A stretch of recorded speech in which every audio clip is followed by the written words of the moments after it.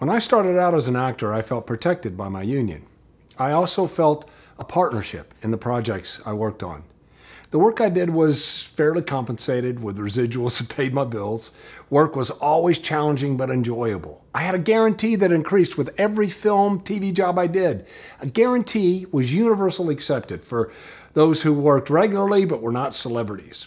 Blue-collar actors were respected as part of the creative collaborative process. A trend was being established, though. With each 3-year contract cycle, although incredible gains were claimed, our contracts were becoming weaker and weaker.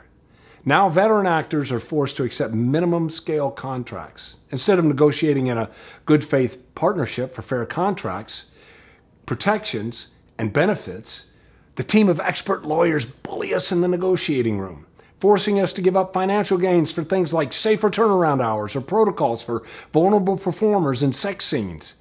Many of our contract needs have not been updated since the 1960s. The established protocol in the room is itemizing every desired change and an attacky back and forth. For every single ask, there is a give.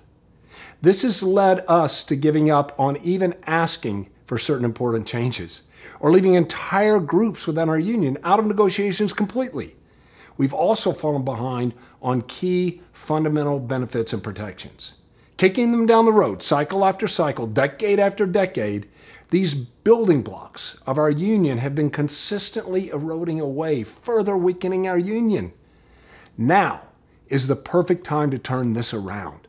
Nobody's even allowed to go back to work till who knows when. We have to do better.